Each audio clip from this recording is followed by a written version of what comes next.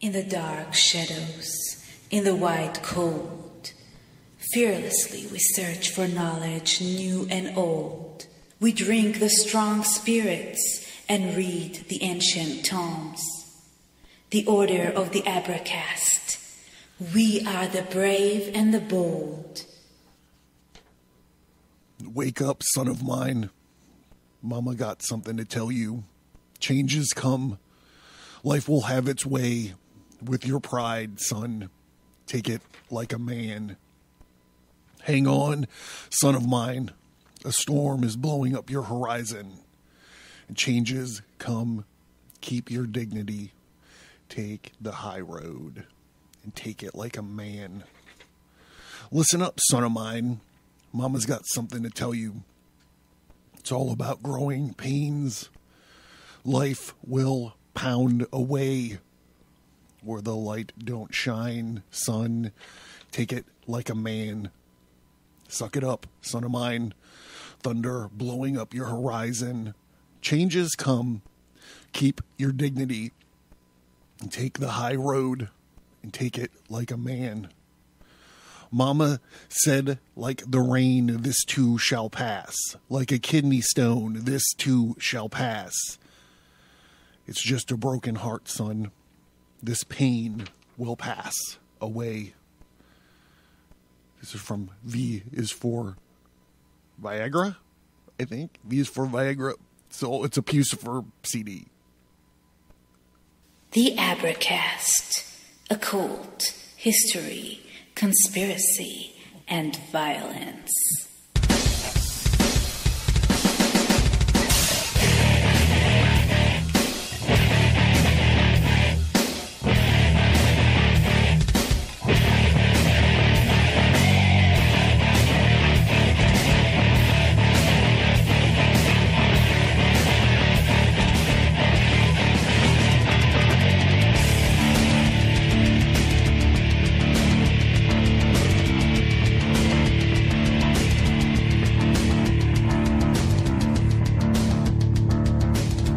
Please note the explicit content indicator.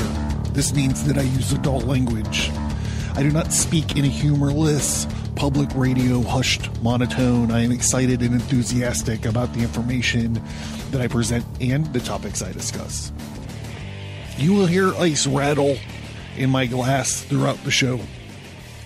On the show, I joke about bodily functions, sex acts, religion, and politics. The topics may seem random or scattered through the back catalog. A list of show topics in chronological order is provided on the featured topic link at Advertise.com. If any of these issues might trigger you, this might not be the podcast for you, and I wish you good luck finding a show more to your liking. It's that time again. The music is low. The party is over. The fire is dying down, and all the ordinary people passed out long ago. Now we are the only ones left. It's certainly V is for vagina. I looked it up real fast, and I'm kicking myself. Why don't I know it? Or why didn't I prepare to have it? It's one of these things where I just had a little bit too much confidence in myself. I am John Towers, and this is the Abercast. I predict that we're going to be wrapping up the Enchiridion this evening. It's the handbook or the manual by this old philosopher named Epictetus. And it's only been 4 episodes. A lot different than the 30-something odd episodes of Thus Spake Zarathustra. But I do have something interesting in mind for going forward for the Wednesday show. It's not going to be book clubs anymore, I don't think. Instead, I think it's going to be more like philosophical Wednesdays. Anyhow, before we get going here, let's see. By the time you're listening to this, I will be like 48 hours into the deturkification fast. So if you're playing along at home, welcome. Also, if you're playing along at home, now is the time to grab your vessel of the art, in which your weapon of Mass distraction is mixed up. Mine is a gin jihad as usual. And raise your vessel to the sky and say thank you to my Patreon and Subscribe Star supporters, our supporter. Thank you to the Patreon and Subscribe Star support for our podcast, mine and yours, my friend. And let's see. Here's to a long life and a happy one, a quick death and an easy one, a good girl and an honest one, and a cold pint and another one. Here's to you. So, I did the Mama Said song in the cold open because after doing these Enchiridion episodes and understanding a little bit more about Stoic philosophy, to me, it sounds like it's preaching Stoic philosophy. All right, so where did we leave off here? So there's a total of, just a quick note here about this work.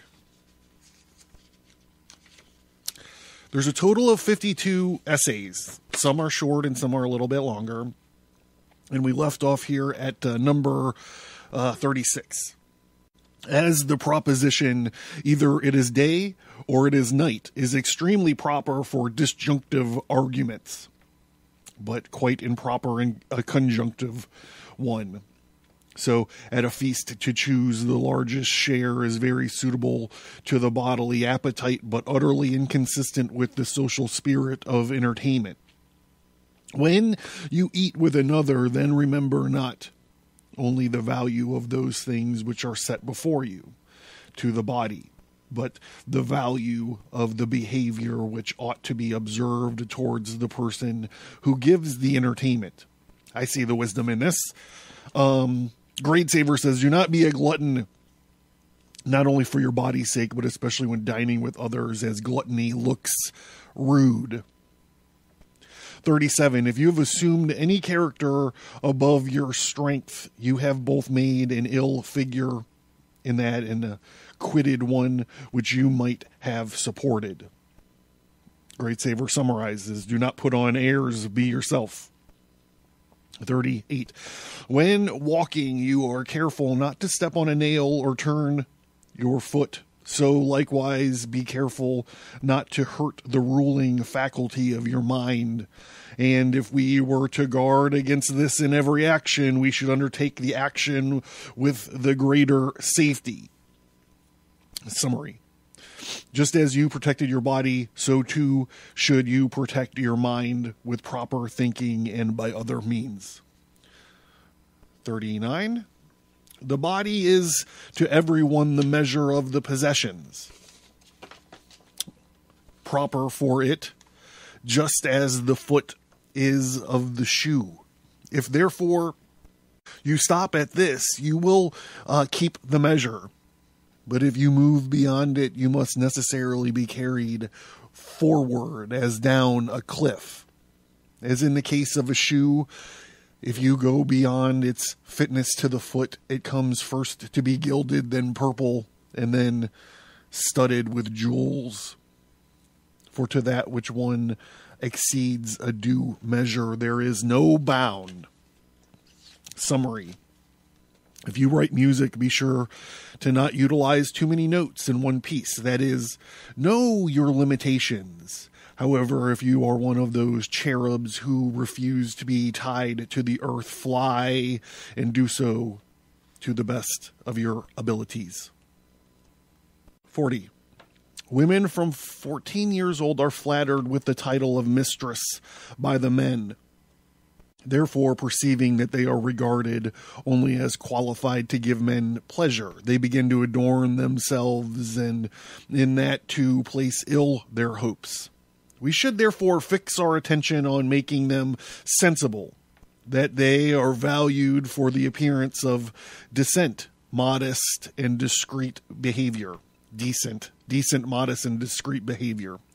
The summary, do not limit your aspirations nor abilities to fit your physical demeanor. What is inside you has far greater potential. No matter how you may adorn yourself externally. 41. It is the mark of want of genius to spend too much time in things relating to the body as to be long in our exercises and eating and drinking. Hold on, I got to drink to that.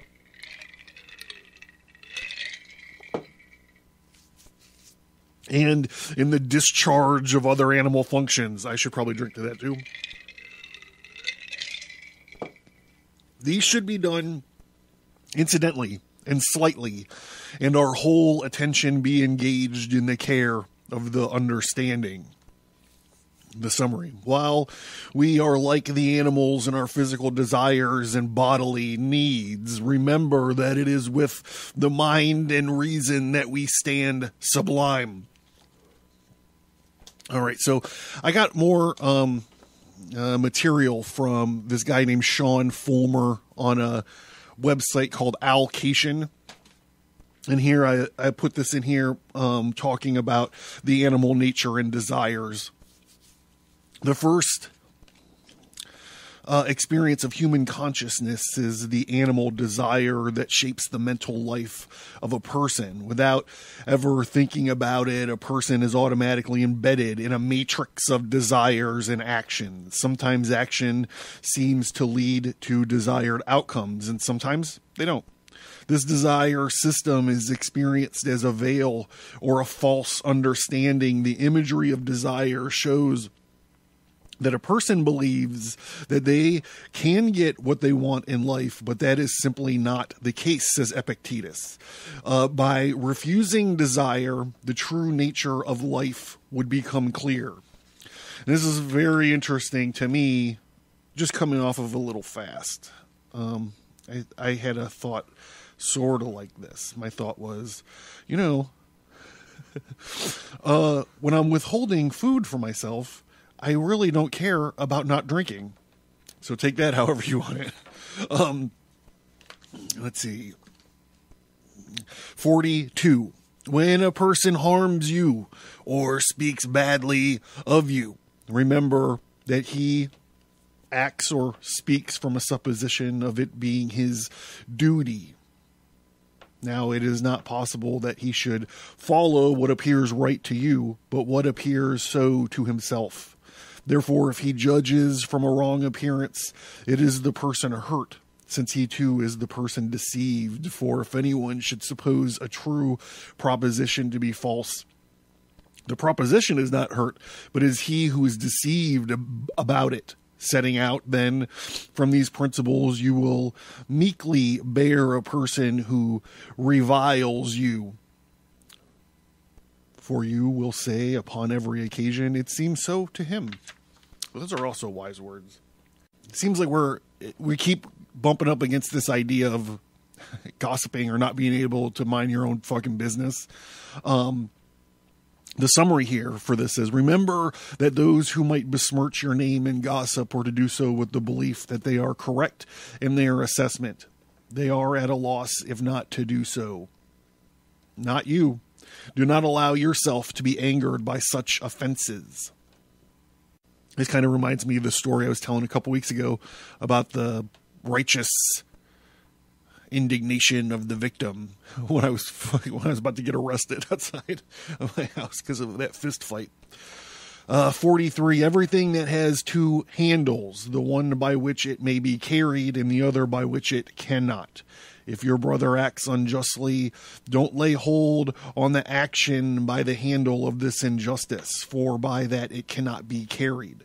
But by the opposite, that he is your brother, and he was brought up with you, and thus you will lay hold on it as it is to be carried. All things, it can be said, this is the summary, sorry. All things, it can be said, have two handles, two ways of being grasped, both figuratively and literally. These are by acceptance and by disavowal. If you are ill-treated by your brother, grasp the handle of the thing that allows you to accept it. It is your brother, after all, and so must be accepted without reprisal. So this is interesting. To me, this is kind of like, might be talking about like a duality. Like everything has a handle. One might be material and one might be, I don't know, like psychological or maybe spiritual. It's funny how often I'm reading through Epictetus. It's funny how often it makes me think of, in one of my prior lives, I was a supervisor of security for, we'll just say a very well-known football team. One of the things that this specifically brings me to is there's a technique called the calming hand, which sounds kind of awesome, but really it's not. It's literally just the calming hand. It's just to put your hand on the guy's shoulder and just be like, hey, bro, hey, everything's going to be okay.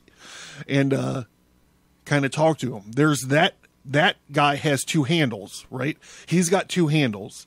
The one is the calming hand, and the other is the fucking headlock down the fucking stairs throw hold. Arm drag. I got some fucking stories to tell you about that shit. I should talk about it more often. All right, I'll make a deal with you. From now on, whenever something that I'm reading makes me think of a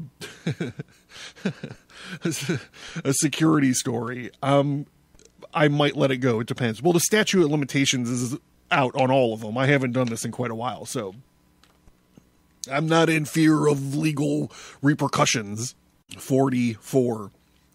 These reasonings are unconnected.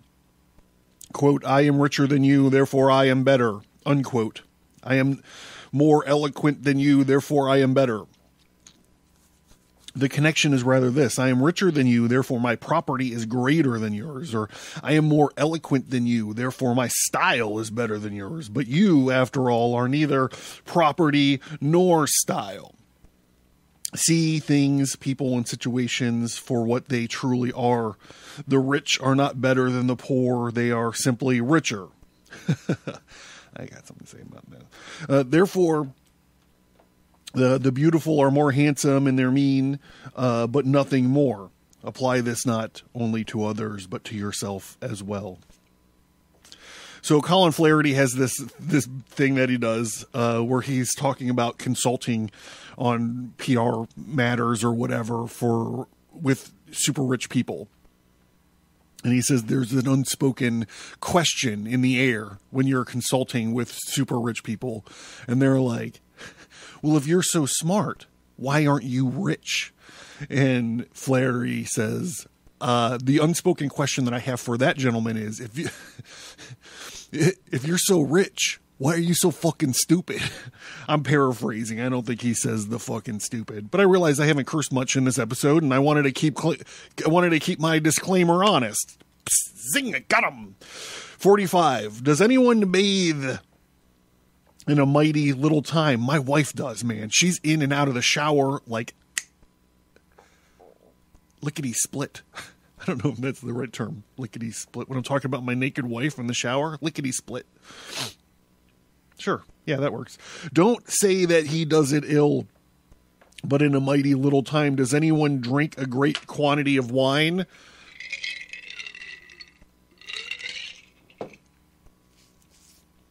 Don't say that he does ill, but that he drinks a great quantity, for unless you perfectly understand the principle from which anyone acts, how should you know if he acts ill? Thus you will not run the hazard of assenting to any appearances, but such as you fully comprehend. The summary.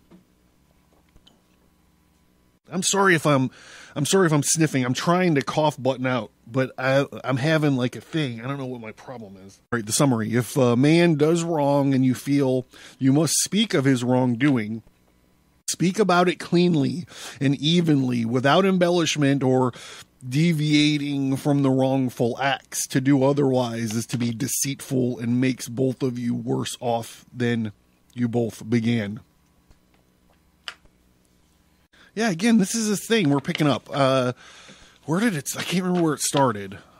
It probably started with one of the Mason episodes from a while back, where I started talking about this idea that I have that all the secrecy regarding masonry and all the foolishness that they get up to is just about learning to keep a fucking secret, learning to stay out of other people's bullshit. If I can't trust you with something as silly as a secret handshake, how can I trust you with, a personal problem that I'm having, or, a financial issue or something that I need help with? Like, if I can't trust you with this little bullshit, how can I trust you with this? And this touches back with the thing we had earlier this episode about gossiping, right? And also, this kind of also links back to this the idea of the righteous indignation of the victim. If you're a victim, or you have a point of view on an incident where you're about to vilify somebody, maybe we should step back and emotionally unattach or detach emotionally. That's a great way to put it. Detach emotionally. That's what I wish that I would have done with that cop when I was freaking out outside. It says in the summary, without embellishment or deviating from the wrongful acts. And this is something, again, like I said, I can't get over how many times this series has made me think of doing security work. It's because of this, because when people feel slighted, man, it's their ego steps in and it gets all messy. And obviously I'm the same way, this stoicism episodes have become kind of cathartic to me, realizing a huge flaw in my personality. I don't know if any other podcast host would tell you that kind of stuff. I feel like I'm learning something. But I am a little ahead of schedule, but I do need to get this done so we can even out on the backside. So hang tight.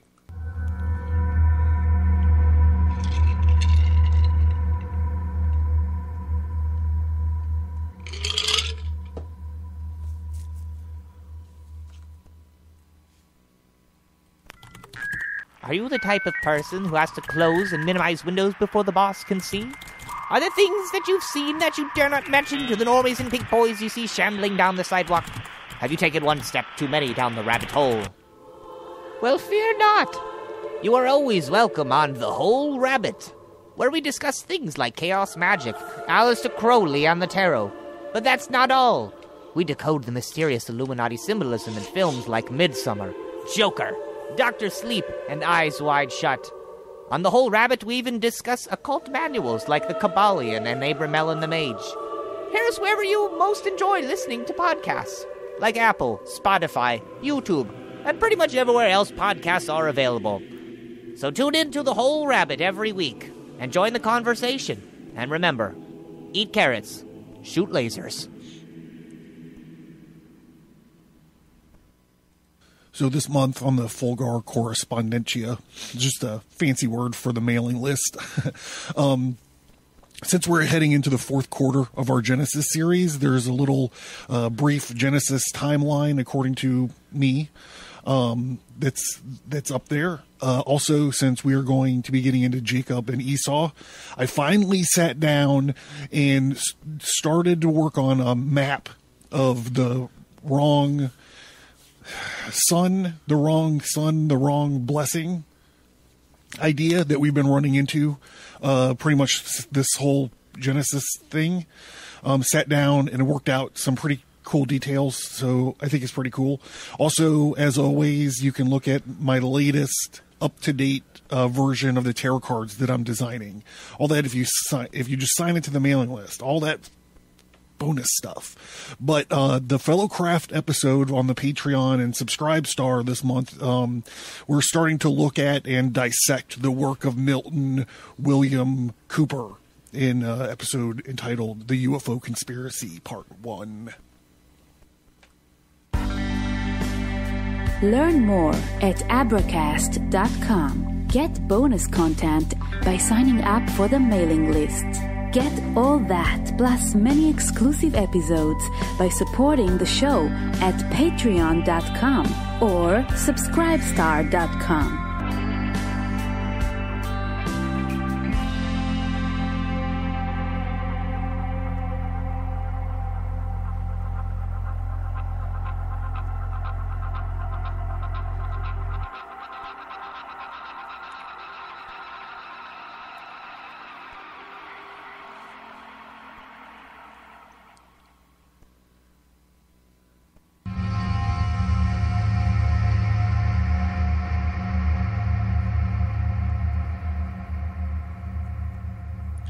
46. Never call yourself a philosopher, nor talk a great deal among the unlearned about theorems, but act comfortably to them. Thus, at an entertainment, don't talk about how persons ought to eat, but eat as you ought.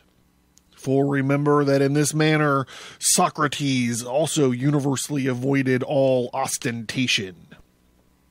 And when persons came to him and desired to be recommended by him to philosophers, he took and recommended them so well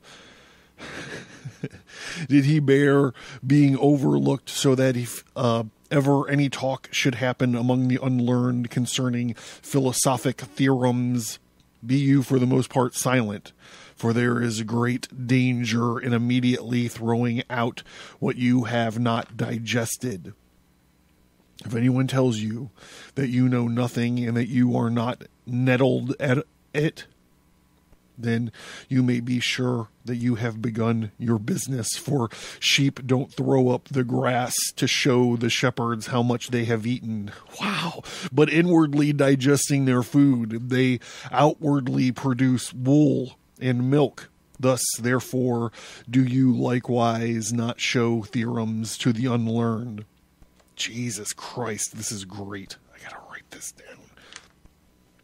But the actions produced by them after they have been digested. The summary goes on to say, but do not make a show of your knowledge as a philosopher, or even call yourself such. Further, do not tell others how they should live, but rather live as you know is right, and so lead by example. This is from Nietzsche too, right? Well, Zarathustra talks about this kind of stuff. You can't seek out Zarathustra. He just happens to you. He's like a force in nature.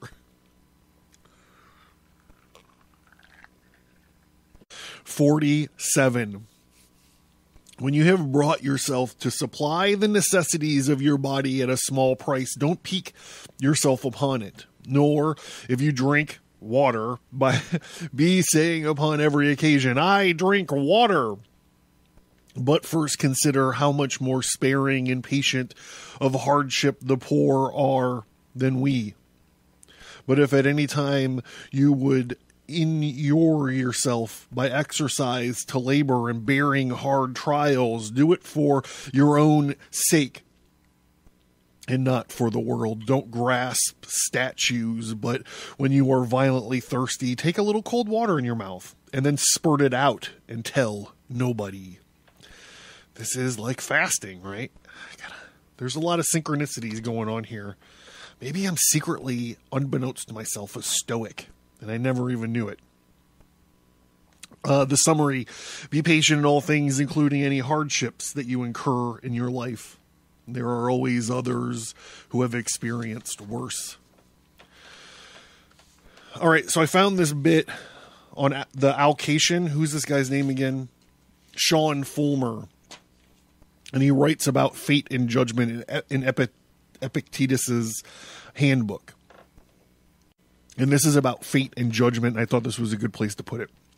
There is a narrative quality to human life, says the Stoic. This quality is shown in the imagery of fate and moral judgment. A person confronted by fate might respond immorally or unethically. This is a judgment against them and leads to mental chaos and suffering, says Epictetus. By accepting responsibility for one's choices, responsibility, and the properties of fate, one can do what the Hindus might call improving karma. This narrative imagery shows that humans tend to try to outmaneuver and control God. The imagery leads to surrender. All right. Here we go. Right into number 48. The conditions and characteristics of a vulgar person. Okay, here we go. I'm just laughing because I have a bad feeling about this one. is that he never expects either benefit or hurt from himself, but from externals. The conditions and characteristics of a philosopher is that he expects all hurt and benefit from himself. The marks of a proficient are that he censors no one, praises no one, blames no one, accuses no one, says nothing concerning himself as being anybody or knowing anything. When he is, in any instance, hindered or restrained, he accuses himself. And if he is praised, he secretly laughs at the person who praises him. And if he is censured, he makes no defense, but goes about with the caution of a sick or injured people, dreading to move anything that is set right before it is perfectly fixed. He suppresses all desire in himself, and he transfers his aversion to those things only which thwart the proper use of our own faculty of choice. The exertion of his active powers towards anything is very gentle. If he appears stupid or ignorant, he does not care. In a word, he watches himself as an enemy. God, I'm sorry about this sniffing. And one in ambush. Okay, that wasn't as bad as I thought it was going to be. The summary Great Saver says here, see things for what they really are, especially when you are at fault. Further control your desire to remember that the given situation, you could be your own best friend or your own worst enemy. So one of my other past lives, I say that figuratively speaking. You know, you new agers out there might be like, oh yeah, past lives. Me too. No. I mean, one of my other careers, I was in a very high stress, God, how do I say this without giving away too much? I was in a very high stress office environment, and everybody was looking to save their own ass, especially when the ship started sinking. And I remember just being like, yeah, I fucked up. Here's how I'm going to fix it. Instead of people would spend hours in meetings pointing fingers, and I would be like, God, this is so fucking pointless. Like, who gives a fuck? Let's just figure out how to fix this thing. And another thing I learned from that certain career was, if anyone ever looks at you and says, I think that we have groupthink. I think that we're on the same page. I think that whatever corporate nonsense mumbo jumbo. If anyone says that you're thinking like they're thinking, that we're thinking the same, we're on the same page, get the fuck out of the room. Because falling into that trap, you will you need fresh thinking. You need the people around you, especially if you're making big decisions. You need people around you that do not think like you. That's the point of having people. That's the point of having people. You know, it reminds me of like George Lucas when he was doing the prequel. Everything's coming back to Star Wars. So, and like everyone was afraid to tell George Lucas, like, hey man, this really sucks. Like, you should rewrite all of this before we start shooting it. The prequels I'm talking about, you know, with the trade guild and all this other Gungan nonsense. But everyone was just like, yeah, George, this is going to be awesome. This is going to be great. And look what we got. The second worst Star Wars trilogy in the world.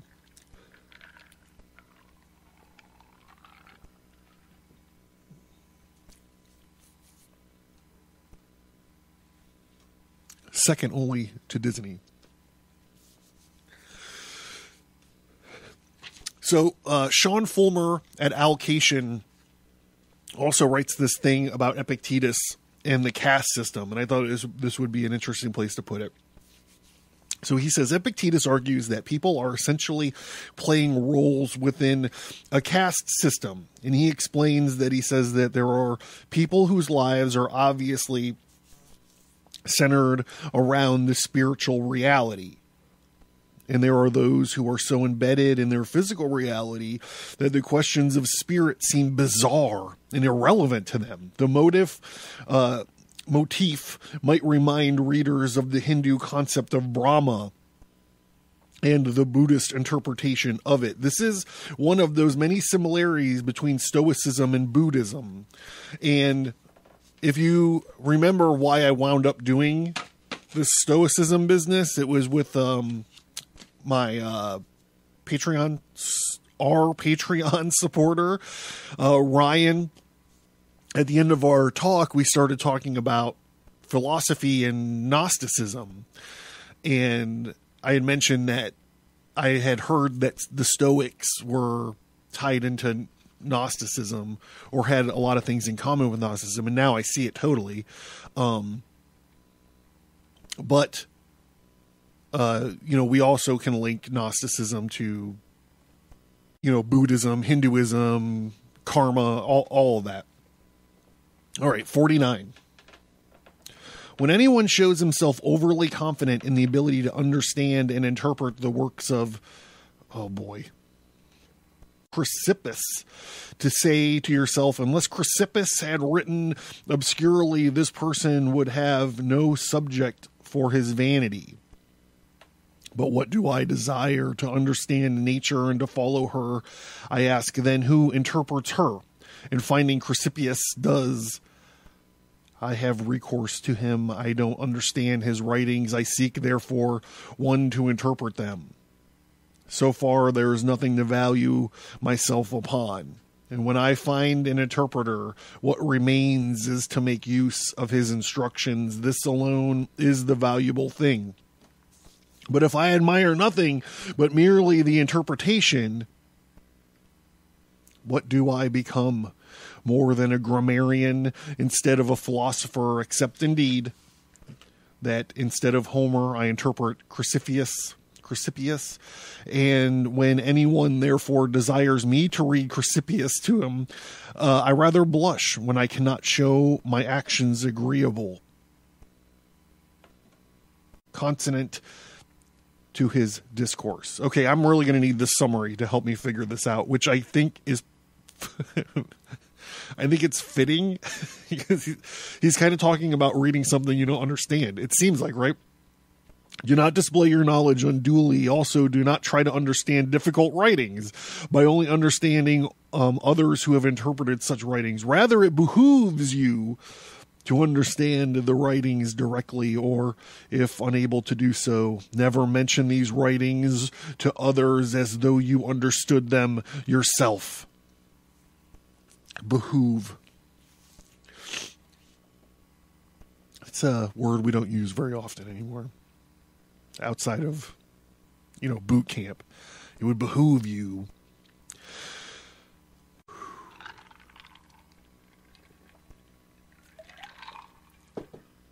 $50. Whatever moral rules you have deliberately proposed to yourself, abide by them as they were laws, and as if you would be guilty of impiety by violating any of them. Don't regard what anyone says of you for this. After all, is no concern of yours. How long then will you put off thinking yourself worthy of the highest improvements and follow the distinctions of reason? You have received the philosophical theorems which you ought to be familiar, and you have been familiar with them. What other master, then, do you wait for to throw upon the delay of reforming yourself? But you are no longer a boy, but a grown man. If, therefore, you will be negligent and slothful, and always add procrastination to procrastination, purpose to purpose, and fix day after day in which you will attend to yourself, you will insensibly continue without proficiency in living and dying, persevere in being one of the vulgar. This instant, then, think of yourself worthy of living as a man grown up and as a proficient. Let whatever appears to be the best be to you an inviolable law, And if any instance of pain or pleasure or glory or disgrace is set before you, remember that now is the combat. Now is the Olympiad comes on, nor can it be put off. By once being defeated and given way, proficiency is lost, or by the contrary, preserved. Thus, Socrates became perfect, improving himself by everything, attending to nothing but reason. And though you are not yet a Socrates, you ought, however, to live as one desirous of becoming a Socrates, or Socrates. The summary says, be secure in these philosophical rules that you have placed upon yourself. Let the biting words of others fall upon deaf ears. Be adult in your action. This means avoidance of sloth. What is up with my runny nose? And procrastination. And if the other bad habits that you are aware of, attempt to perfection as Socrates did and achieved. Here we go. 51. The first and most necessary topic in philosophy is that of the use of moral theorems such as we ought not to lie. The second is that of demonstrations such as what is the origin of our obligation not to lie. And the third gives strength and articulation to the other two. What is the origin of... This is a demonstration for what is demonstration. What is consequence, what is contradiction, and what is truth? What falsehood? The third topic then is necessarily on the account of the second, and the second on the account of the first, but the most necessary is that whereon we ought to rest is the first.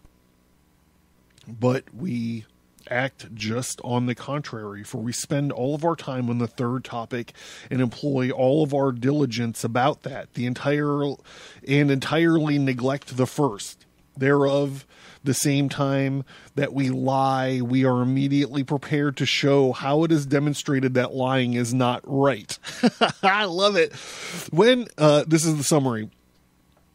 Great saver. When practicing and considering these and other rules of living that you have taken upon yourself, consider why these laws exist, their value, their reason, and their value. Do not lose yourself in the philosophical aspect of such questioning. However, mere consideration without practice are a waste of time and are falsely ethical. In doing this, and all of these standards of living, you may one day die, but you will never truly be harmed. Love it. And Sean Fulmer from Alcation did this bit on Epictetus and the human soul.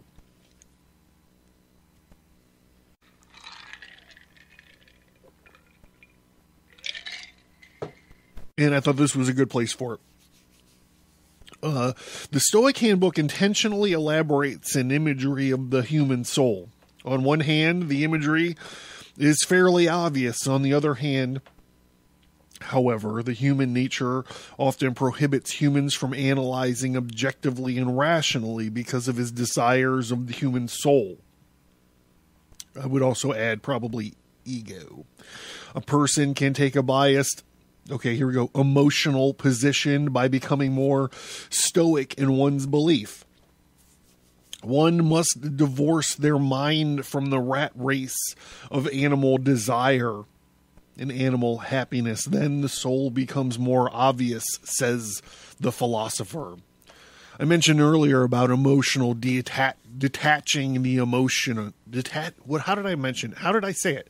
Emotionally detaching, probably something like that. All right, here goes. This is the last one, bros. 52. Upon all occasions, we ought to have these maxims ready at hand. Conduct me, Jove, and you, O destiny. Wherever your decree have fixed my station, I follow cheerfully, and did I not? Wicked and wretched, I must follow still. Whoever yields properly to fate is deemed wise among men and knows the laws of heaven. And the third, O Crito, if it thus pleases the gods, then let us be. Antaeus and Meletus may kill me indeed, but hurt me they cannot. So there's no summary for this. But I did find in Sean Fulmer's piece on allocation, this a piece on orienting one's self to fate. Orienting oneself to fate. And he says, the Stoic philosophy has religious aspects because Epictetus and other similar philosophers navigating one's relationship to God is part of the living and healthy and a good life. This means accepting fate because by rejecting one's fate, a person attempts to manipulate God. We touched on this earlier. This is deeply ironic because by definition, a human being cannot control God. Yet when confronted by fate, it is the first human response. The narrative quality of fate seems to be ceding back control to God for a Stoic religious person.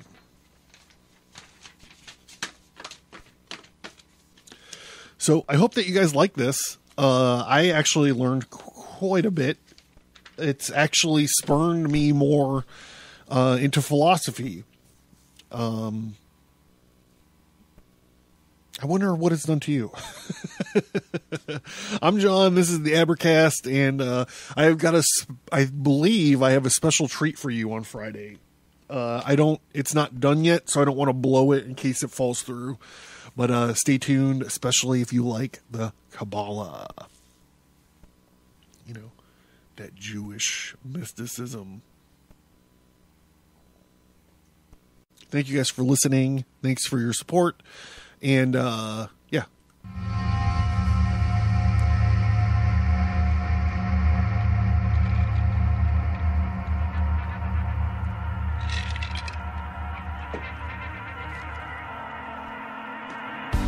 Thank you for listening to this episode.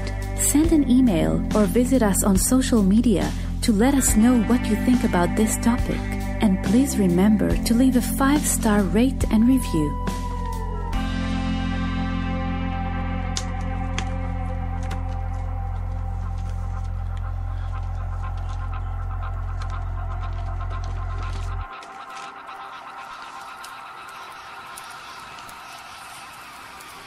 Hey, did you learn something? Did you laugh? Supporting me is a way for you to be a part of the Abercast and ensure its growth and sustainability. It also means I can create a normal schedule for shows and bonus shows as well as the exclusive Fellowcraft episodes. By supporting the show, you are not only a listener, but you are a part of the show. You supporting the show gives me a way to offer fun rewards as a thank you for showing your appreciation and support for our projects. Do you have an idea for a reward that you don't see? Let me know. My supporters are my partners. I currently pay for you to listen to the Abercast. Not only do I pay the hosting bills out of my own pocket, I volunteer my time and talent to each and every episode of the Abercast. The price of books, the time and resources of reading and researching, the massive amounts of gin and tonic needed, the equipment it takes to record the shows, the time and resources it takes to create the bonus material, and the cost to maintain the internet presence. Is it worth your support? I don't know. I'm proud of the Abercast, and I feel like I'm improving all the time. In addition to creating the show that you dig and that you are excited about, I also have a full-time commitment and other obligations. So why financial support? All of the supporters help me focus my time on the quality and development of the podcast. And what if you can't afford, $1 or $3 or $10 or whatever a month? Believe me, I get that. There are many degrees of support, but if you can't support the show financially, please consider leaving a 5-star rate and review on your preferred podcast app. And don't forget that you could sign into the mailing list and still unlock a lot of bonus content. Thank you. I cannot put into words how much it means to me that you listen to the show each time I post a new episode. Your feedback, support, and love of the stories that we talk about here is what keeps me going.